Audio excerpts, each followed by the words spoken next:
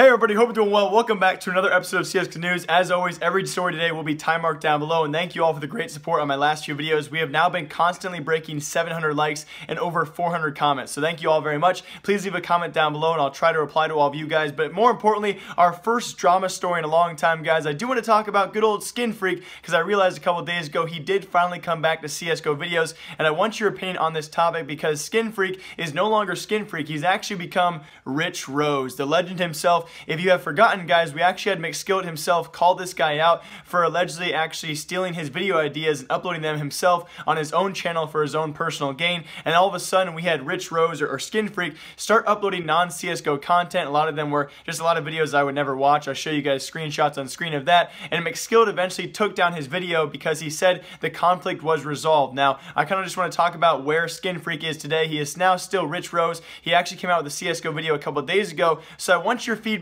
on this. We had other videos out there as well alleging him of actually owning a gambling website. Will he stay in CSGO? Is he back for the money? That's the real question here, guys. But this is still SkinFreak, but if you see Rich Rose, it's still SkinFreak, the guy who actually stole many video ideas out there. And I'm just curious to see why he actually came back to CSGO out of nowhere when he tried to rebrand his channel, but he does seem to be back as of right now. Now, besides that drama, I do want to talk about a bigger story as well. I've actually talked to Lo0p myself. If you guys remember, the blind and deaf streamer who had a lot of hype going on around him a couple months ago. He still gets a good number of viewers on CSGO on his Twitch channel, which I'll link down below for all of you, along with his Twitter if you guys want to support him. I did talk to him because you guys remember this tweet from Envyus a long time ago where they promised him a contract to stream with them, and apparently, according to him, quote unquote, I don't want to ruin any offers he has here, so I'm not going to go too in depth. I don't want to say anything that kind of wrongs his situation, but he did tell me, quote unquote, that he is streaming with Envyus right now, but he is yet to be offered a contract. Now, it's kind of weird because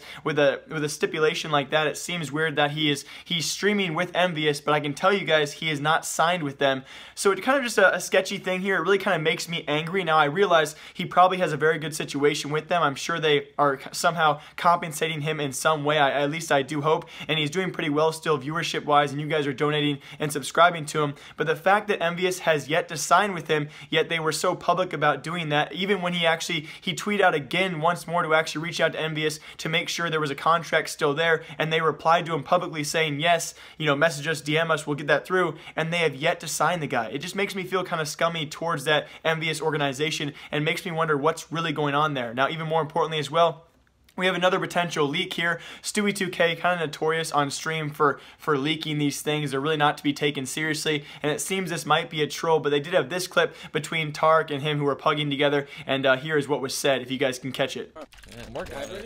Okay. Is that why you're picking a finesse? Or? Okay. Is that why you're picking a finesse? Or? Well, he's also brown. That's another factor.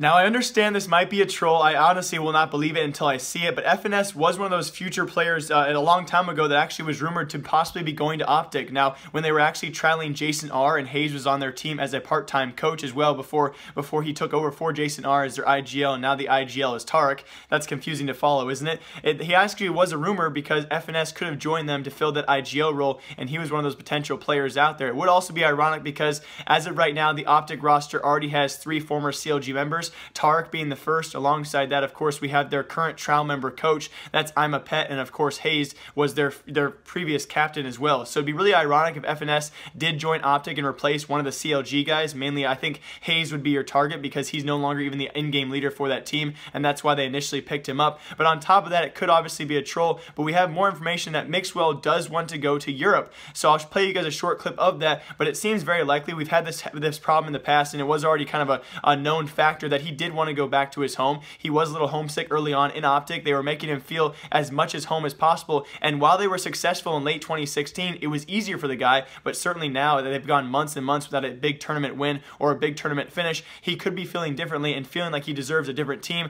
And I would have to say, if Mixwell does leave this lineup and maybe FNS or someone else out there, maybe Pimp, joins the roster, I think OpTic Gaming's chances at anything in the future would decline heavily. Although he's only their secondary opper, their primary opping role is switching around constantly. I think he is the glue to this team. Although they have very talented players, if Mixwell leaves, that leaves them with only 3 solid core players, and a team cannot survive with that. So leave a comment down below what you guys think, and here's what Mixwell had to say. Before you joined to the OpTic Gaming, you play with G-Bots. Do you have in this time offers from another teams? Yeah, I had offers almost every 3 months. There's offers, and I always said no. But I would like to go back to Europe soon because I miss my family and that stuff. And in very predictable news, you guys knew this was going to happen. We have North officially benching Magisk. I talked about this a couple days ago. It's just a really confusing situation when a player takes a break. Although on his Instagram he said he was still playing CSGO. No CSGO pro player takes a vacation and still plays CSGO. I think that's not really how it should be. I told you guys my issues with that, and they have officially benched him, and he's looking for other offers out there. It seems as of right now, Valde from Heroic will replace him on North, and maybe even Magisk will actually jump back down to Heroic. Kind of a downgrade there for him, but if they want him and they're going to pay him, I think that'd be the likely trade there. Although other teams out there certainly will have interest in this guy because he definitely was one of their better players. So Magisk is officially benched and looking for other offers. On top of that, I want to talk about very briefly our next CSGO major has been scheduled for early 2018, probably January or February, and our current lineup of organizers right now could be this list on, I guess, I'll just say them right now: ESL, E-League, PGL, DreamHack, even StarLadder, maybe even MLG, and we can actually probably take PGL off that list. I can judge based on the production value of our last major, and them having back-to-back majors is very, very slim. And I would love to see E-League come back because their production value for Season 1 and 2 has been amazing, as well as their Atlanta major was pretty solid as well. I would also like DreamHack, though, because their stickers could be awesome. So leave a comment down below what you guys want for the next major organizer. Although this won't influence anything, it'll be cool to see what you guys think. We also, though, had a Dota 2 tweet come out about this,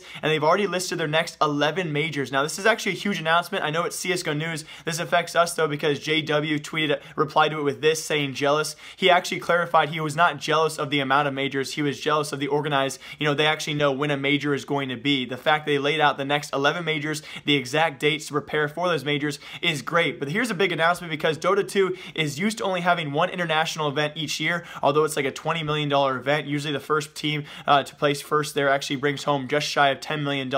This year in 2017 will be over $10 million, so that's pretty insane. But 11 majors in 2 years? I'm not Dota 2 news here, guys, but I would hate that. That would be insane. I love CSGO as of right now. Although we're not crowdfunded yet, I think that'd be a great step. Maybe in the future, we'll see how that works out. Having 2 majors a year is the way it should be because we already have so many tournaments. And very lastly, we can now confirm the latest update to CSGO. They updated a couple maps, one of them being Inferno, and yes, it does seem DOSIA got his own form of a graffiti. They're calling it a graffiti, yet it's not like the other ones we've seen in the past. It actually was this sign on screen, and that does translate into no, you cannot run now. His legendary, it was actually in the finals versus Immortals on Inferno. You guys saw it. His nade that ended up getting 2 kills in that crucial round that caused an eco for Immortals. So really cool sign there. I think it's nice they went away from their graffiti and actually to a poster here. Very unique, and I'm surprised they picked DOSIA over people like Zeus or Adren, who also had some miraculous plays there. So that was lastly today's episode of CSGO News. I have a lot of great stories coming tomorrow, though, probably even better stories than we heard today. So I'll hopefully have you guys all there, and please leave a comment down below on today's episode. I have all day to reply to comments. I kind of missed out yesterday a lot because I decided to live stream, and I'm not going to do a yelling outro because I'm going to lose my voice because I've been talking way too much. So I will see you guys all tomorrow with more CSGO News and another live stream. Thank you all for the amazing support. You guys are all awesome. And yeah, my name is Jake. Remember, I like you. Goodbye. Some noise, but not enough. Oh, are you kidding?